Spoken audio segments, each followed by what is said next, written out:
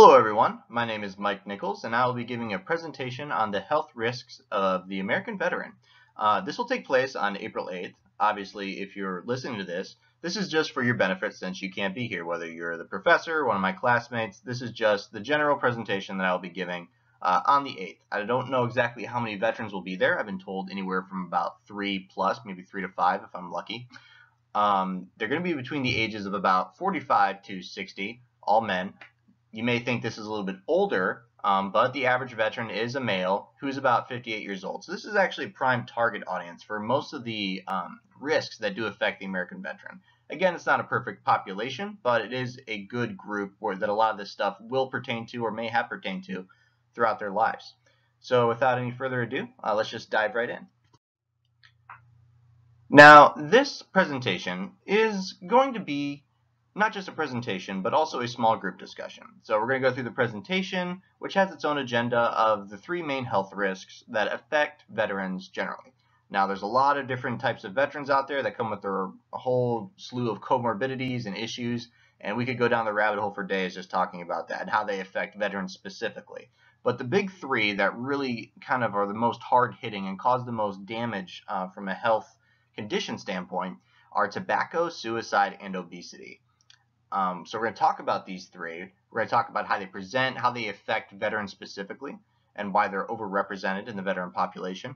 We're also going to talk about some objectives. So we do have some goals for this presentation. This isn't just me espousing information. There is actually a purpose, and we're going to go over some goals that we have and what we're going to do once this presentation is over.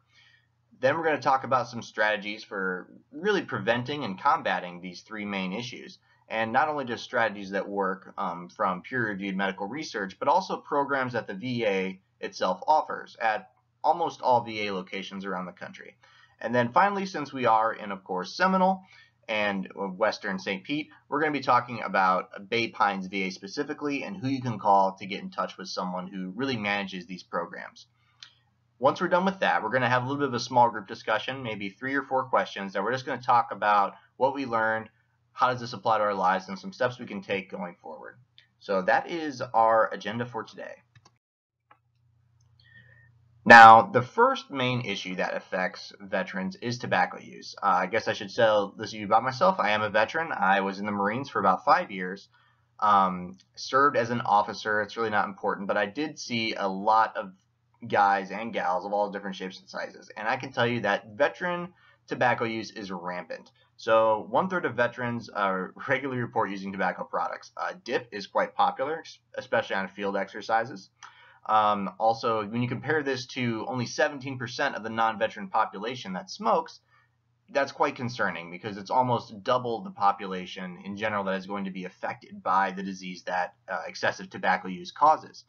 Now, since a lot of veterans go to the VA, they are essentially getting public health funding. So according to CDC, this means that $2.7 billion per year is spent on health issues, veteran health issues specifically, that could be attributed to smoking. Now, you may not think this is a lot, but that's 7.8 of the VA budget. And when you work for a government organization, budgets are your lifeline. And if you're throwing away almost 10% of your budget on stuff that can be prevented, people tend to take notice. And it's quite a public health cost as well as a detriment to the people who are addicted to tobacco. Now, the long-term effects of tobacco are quite debilitating. If you are a smoker and a dedicated smoker, statistically speaking, if you do that for over a long period of time, you can decrease your lifespan by about 13 to 14 years when compared to people who don't smoke. So that is a huge, huge detriment to yourself and also to just your quality of life, because you can get lung cancer, which is probably the most famous symptom of chronic tobacco use. Also coronary artery disease, asthma, COPD, and cancer of not just the lungs but the mouth if you tend to dip a lot. And this can spread or metastasize, if you will, to the breast, the kidneys, the prostate, and also the pancreas as well. So everyone has their own little theories about why tobacco use is so prevalent. A lot of veterans, they tend to come from poor neighborhoods where smoking is more prevalent, but I've also seen personally that it is part of the culture. And when it's a kind of a cultural institution that doesn't really fit with I guess, mainstream American society, there are certain things that tend to hang on about the military subculture. So, I mean, smoking, even though it is no longer 1960, it is still alive and well. And not just smoking, but vape, dip, cigars. It is, I mean, there are Marine Corps traditions I've been a part of where smoking cigars was, it wasn't mandatory, but it was a part of the ceremony, and you got a free cigar you got to partake in. So it is definitely a part of the culture, and it's no surprise that veterans are so prone to tobacco use and smoke more than the average population. So now we're going to talk about veteran suicide, and it is a touchy subject, but it's also one that is rampant among veterans in general. The numbers that are quite often cited are 18 to 22 veterans a day. And that is known not just by veterans themselves. A personal anecdote story here. I actually had the privilege to deploy to the Middle East pretty much at the time that ISIS, the Islamic State in Iraq and Syria, the terrorist organization, was pretty much at the height of its power, and they controlled a sizable, piece of territory, most of Iraq, really.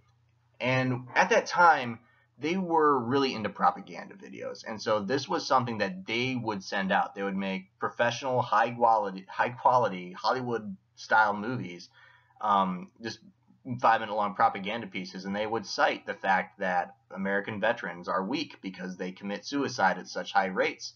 So it is a touchy subject. No one likes to talk about it. You have to present this image of being confident and being in control. And then to have the reality of 18 to 22 people committing suicide every day, that's quite a shock. So to put this in terms, I mean, if you just totaled up the amount of veteran suicides since 2005, you'd have 78,000. And to put that in perspective, I mean, Vietnam era, the war in Vietnam claimed 58,000 casualties, American dead. Well, there weren't casualties; they were, killed in action. So when you have that high of a number just being killed by enemy forces, and you have, well over that, 120% essentially, 20,000 more than what you lost in Vietnam taking their own lives, it's quite an issue. And then, of course, suicide, it's a mental health issue, and it's linked with a bevy of other conditions such as depression and all sorts of mental health illnesses from schizophrenia down to bipolarism. Now, the risk for suicide, statistically speaking, just general population is just a male, wealthy, affluent. But in veterans specifically, it's kind of bimodal because we do have the 18 to 45 group. They're the ones who are the most at risk. There's a variety of reasons for this. I couldn't find any reason why they're more at risk than the older veterans, but it is true. Now, just because a veteran who is older does not mean that he is not at risk for suicide, because even though a veteran may be older, they are still at double the rate of risk for suicide than the average population. Also, ironically enough, there really is no relationship between combat deployment and suicide. You would think that what you go through over there, what you see over there, now thankfully I never saw anything crazy over there, would have a correlation with suicide. But it's not so much the acts themselves that contribute to suicide while you're on deployment, but the stress that comes with going through a workup. Ironically enough, training in the military is a lot more stressful than doing things for real. Also, if you are constantly going through this grind where you're away from your family, you're doing this cycle that's months long of training, and then you're deployed for over half a year, which, I mean, it's just that. I mean, I had a short deployment of 7 months, but there are people in other branches of services that are upwards of a year, 18-month deployments. So that's what really increases the risk for suicide, is not so much what you do on deployment, but the lifestyle that it requires to do it successfully. And then, of course, if you're doing this back to back, it's much higher among people who commit suicide. Another risk is veterans who are in their first year and those who are dishonorably discharged. So dishonorably discharged, for those of you who don't know, essentially it's the equivalent of a felony sentence. If you're kicked out of the military and you're given a dishonorable discharge, you have to report that in all your job applications. You get almost no veteran benefits. You have no GI Bill, no education funding, and you probably are not going to get hardly any VA benefits. So it's a pretty big black eye to come out of the service with that, and it does increase veteran stress. Also, if you're in your first year, or particularly your first enlistment. So if you're in your first enlistment, I can only speak from the Marine Corps side. You're typically between the ages of 19 to 20, and your coping skills are just not there. This may be the first time you're away from home, and you go through boot camp, and people are yelling at you, and you can't cope, or you're doing a job that's stressful out, God knows where. And if you don't have those coping skills, it can definitely increase your risk for suicide. So it is quite a large issue that not only affects people while they're in, but out as well, and it can follow them. And it's something that the Marine Corps, and not just the Marine Corps, but the military in general, has struggled with trying to combat successfully. So there are a lot of warnings of suicide. Like I mentioned earlier, there is mental illness, substance abuse, and probably the key one is talking about death and dying, giving away possessions, and then of course emotional turmoil. So someone who's suffering from depression, which is not just a bad mood, it's something 2 weeks or longer that persists in this dour mood. Difficulty sleeping, and then I would say the most important one is that if you ask them, that's key. You have to ask for people you suspect of committing suicide, do they have a plan? And if they talk about a plan, well, then that's the point of intervention, right? We're talking about hospitalization or escorting them to a therapist of some sort. Now, switching from suicide, we're going to talk about obesity. This is a condition of the SAD diet, the standard American diet, if you will, and veterans love their food. We are all about the American diet and the American dream of calorie intake.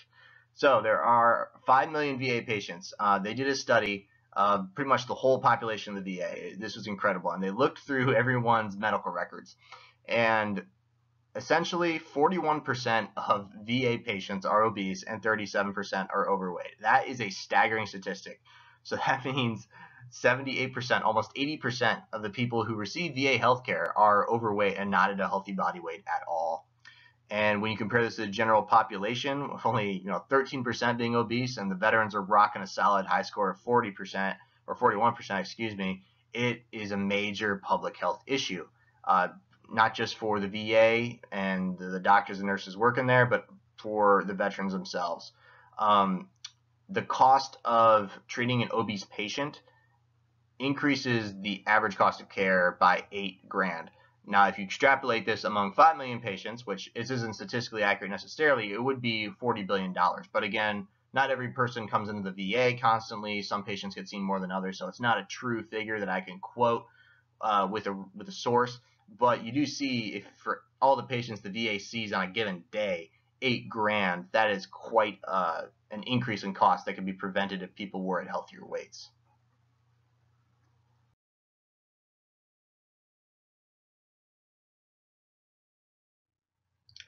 So now we've come to basically the so what of the presentation. So these are just some objectives that I have for you, the audience, about what we should be able to take away from this presentation and our discussion. First of all, we need to be able to recognize and explain the risks of long-term health effects of those three things, suicide, addiction, and obesity, which we've just done. The next two things we're going to cover in the presentation are how to choose and implement strategies to improve these areas of our lives, and also how to recommend and refer other at-risk veterans to programs at the VA or just to implement these strategies in general. So now we've come to tobacco cessation strategies. So I come from a family of smokers. Thankfully, the majority of them no longer smoke, and also I have many friends who are trying to quit, and it is by far the hardest thing I've ever seen someone go through to quit. I've seen friends break free of other types of substance abuse addictions, but cigarettes are probably the one that the majority of them would struggle with anecdotally. So there are a couple of strategies in order to achieve a goal of tobacco cessation, and probably the most common one is nicotine replacement therapy. So this is a Nicorette gum, patches, pills you take to essentially give your body lower doses of nicotine where you eventually wean your way off. So this does increase your probability of quitting by 50 to 70%, depending on which method you use. The best thing about nicotine replacement therapy is that if you're a young teenager, or more importantly, if you're a pregnant woman and you're addicted to smoking cigarettes, these are safe to use. So if you do happen to have a family member who is with child and they're struggling with nicotine addiction, this is a safe alternative to help them not smoke while they're pregnant. Unfortunately, this does lead to higher costs. It can be anywhere from $30 to $55 a week for the gum and the patches, depending on which method you use. Another method is health coaching. So this can be done as a variety of different ways, and it can be in clinic or just over a phone.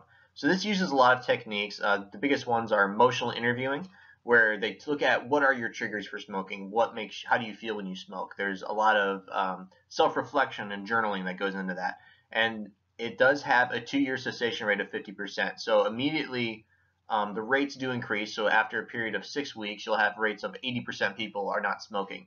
And over 2 years, you still have half the people who have gone through this not smoke. So that may not seem like a lot, but bear in mind that that's 2 years later. So you can always get back on the train and try to regain the progress that you made by your previous attempts quitting. The biggest advantage of this is that it's low cost. You can do this over the phone. It just takes maybe 15 minutes a day, if that, at 15 minutes a week, just to maintain you're on track and achieving your goals. Now, the VA has a robust tobacco cessation program. We've already talked about the amount of money that it costs the VA to treat tobacco-related illnesses, and so as such, they are heavily invested in preventing it. So you can get medication from the Department of Affairs. Your VA physician, he can prescribe you nicotine replacement therapy of a variety of sorts, and also medication to help curb your nicotine craving. Also, there's counseling, in person and over the phone, where they talk about a lot of the same things that the personal coaching does. There's also a lot of tools that are available to you, even if you don't necessarily want to go to the VA to get medication, have a personal counselor. There you can call the Smoke and Quit line, which has a 12-hour window Monday through Friday, or you can do Smoke Free Vet. So these are just constant reminders, or really daily reminders, that they will text you for encouragement. So you can set when you want to have, if you tend to have your cravings early in the morning, they'll send you texts early in the morning saying, hey, how's it going? Remember to stay the course. Remember why you are feeling the way you are and what's making you crave that cigarette.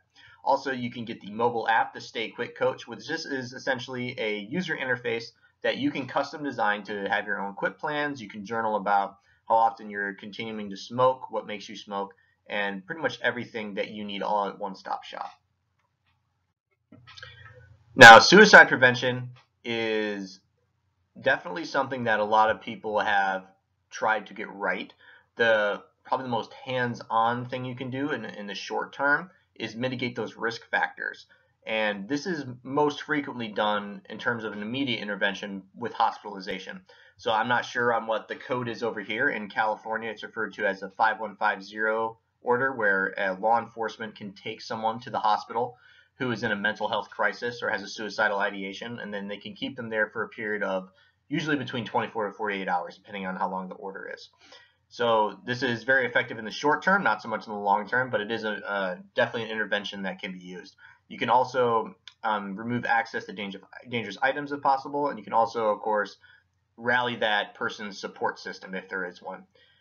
More long-term effects involve mostly psychotherapy, so cognitive behavioral therapy, regular visits to a counselor or therapist. This may involve the prescription of antidepressants and mood stabilizers as well.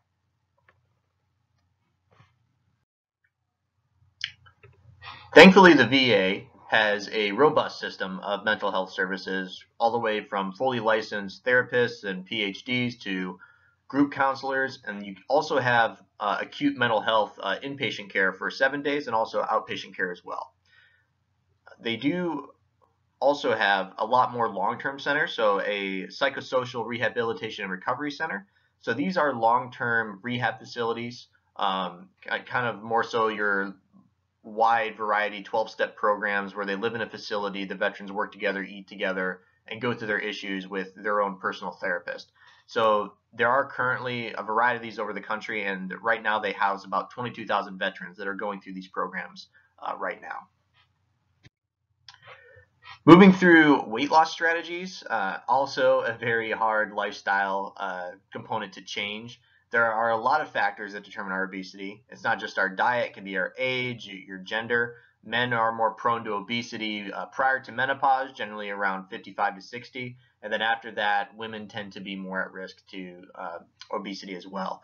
Your genes play a role in it. Certain racial subgroups are more prone to it than others. It just depends. Some diet strategies you can do are meal replacement. This is highly effective. It may not be the most appealing, but it is actually highly effective statistically speaking. This is where you take a meal and you replace it with an Ensure drink, a Slim Fast, or some sort of protein-based drink or beverage that replaces your meal at that point in time. So it is very calorically dense, but it does keep you from having to consume excess calories in the form of a full breakfast or lunch or whatever the case may be. You can also look at your calorie expenditure, which is essentially counting calories, if you will. And you can also have a strong social support, not stay out too late if you do these things and you remain physically active, and more importantly, if you cut out the debilitating stuff, mainly soda or pop if you're from the Midwest like myself. These people who do that are the most successful, statistically speaking, keeping the weight off long term. So that is the hardest part about weight loss strategies, is because you have to implement them for a longer period of time and you have to change the way you live your life. So the hard thing about dieting is that you can do it for a period of time and then regain the weight. So this is recognized by physicians everywhere, and typically speaking, you are successful if you only regain 50% of the weight that you originally lost from your diet in terms of maintaining your weight successfully. Now, thankfully, the VA does have a lot of weight loss programs for veterans. The most famous one is MOVE, which is just spelled MOVE with an exclamation point, and it is a robust and probably their most famous one. It includes nutrition components, such as getting classes on what type of foods to choose and incorporate into your diet plan, which type of foods to avoid, and they'll help you customize a nutrition plan based upon your current list of medications that you need to be taking, any type of conditions that you may have, such as diabetes and so forth. Now, it does offer group exercise sessions, so if you do live near facilities such as Bay Pines, you can come and you can engage in group exercise workouts with other veterans. Even if you don't necessarily live close to a VA facility, you'll still be able to get all of the components of the MOVE program, and you'll just have to maintain communication with your coach, who will constantly be talking to you and working you through the workout program. It's generally 16 weeks long, and they work with you based on where you're at, where your current fitness level is, and also if you have any current handicaps or physical disabilities, and they create a workout program customizable to you. Also, the people at MOVE are constantly communicating with your primary care physician. So any types of medications that you may need to help you lose weight or to help relieve pain from exercising, that would be incorporated into your MOVE plan, and also referrals for bariatric surgery. Unfortunately, not all people can lose weight naturally, so that is an option that exists for some veterans that have struggled and have gone through the MOVE program and have not been successful with losing weight through diet and exercise alone.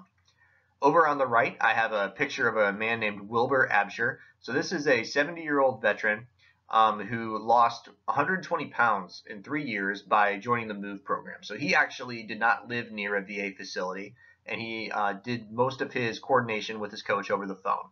And you can see how much weight and just how big of a difference that makes in his general appearance. But also he did this because he had kidney issues and had to get on a kidney transplant list.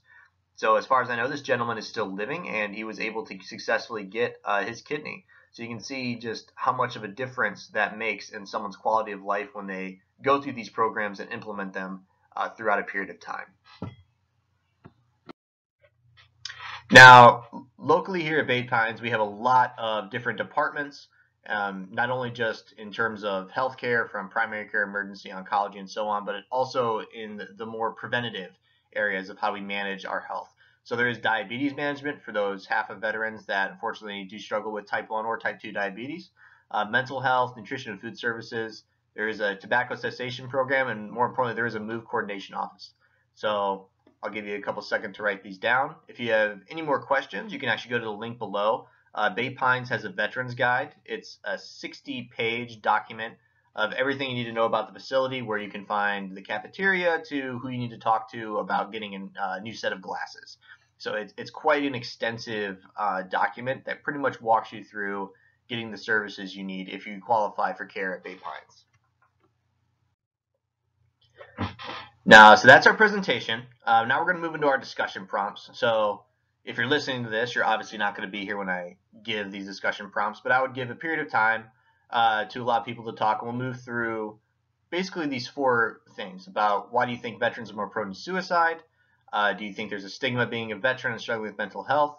I can only answer from my experience. So just to give you an idea of how this would go is I think it's more so the mental recombination that goes on through the training. The majority of your veterans are going to be stable, normal people, but they have been programmed to do a variety of things. And that does leave lasting effects on people more so than the general population who hasn't had those things done to them. And it does increase your stress level. The amount of stress you have just being in that environment is tenfold over anything I've ever done in the civilian environment, by far. And I've worked plenty of dangerous jobs in the civilian environment as well. Second prompt, have you ever had success or tried losing weight? And do you think would have gotten better results if you had a success coach? This is absolutely true. I've struggled with weight even in my short 28 years. I have fluctuated. I'm currently, I've lost about 10 pounds and I have 20 more to go. So everyone struggles with weight. It doesn't matter if you're in your prime or if you're getting in towards your twilight years. If I had had a success coach, yes, I would have been immensely more successful in achieving my goals. Just having someone to keep me on track and have that accountability piece would have definitely been a benefit. Have you ever witnessed somebody quitting smoking successfully, or are you a former smoker? Do you see any strategies that were successful? So I have smoked before, but I would not consider myself a smoker. In the military, it is definitely a cultural thing. There are kids that grew up, straight-laced, if you will, did all the right things, went to a great school and decided to join the military, and then they rub shoulders with this culture, and then all of a sudden they're addicted to cigarettes and dip, and then they look like someone from the hills of Blue Ridge Mountains of Kentucky. So it definitely does, that culture does have its effect on some people. Strategies that I've seen were successful, I would say it's a combination of all things. The Nicorette gum nicotine replacement therapy definitely helps. I've seen a lot of people be successful with that. Unfortunately, it is more expensive, so there's a financial component that goes in with it. But mainly just realizing that it takes external resources to kind of get people through that addiction, because it's a rewiring of the brain, and nicotine is such a powerful driver for so many people that it definitely takes a lot of willpower and also external support to help someone come through that. Were there any programs that you learned about today that you would take advantage for another veteran too? So obviously I knew about these programs when I made the presentation, but researching them, there were a lot of these I was unaware of. I did not know about Move. I had no idea that it was this extensive VA program that a lot of people could take advantage of. And I think that's probably the one I would refer the most to, because smoking, even though more veterans do it than the general population, obesity is probably the one that affects probably the major health issue that affects the most people. So that's the one I would be most likely to refer other veterans that I knew to. And you don't have to be, a 55 plus type of person, to struggle with weight. It can be at any age, and I think that's definitely just to have that immediate support group to tap into is something that would be beneficial to people and make them more successful in achieving their goals. So this concludes our presentation. Just have a couple slides here for this is where I got my sources, and of course either their article reference numbers or the websites I got them from. I pulled everything from mostly medical research journals, but sometimes on the ground reporters from NBC, and also government data such as from the Center for Disease Control and also the VA as well. So thank you so much for listening to my presentation. If you have any questions, feel free to get a hold of me any way you see fit. And again, we'll see how this presentation goes when I give it in person. Thank you.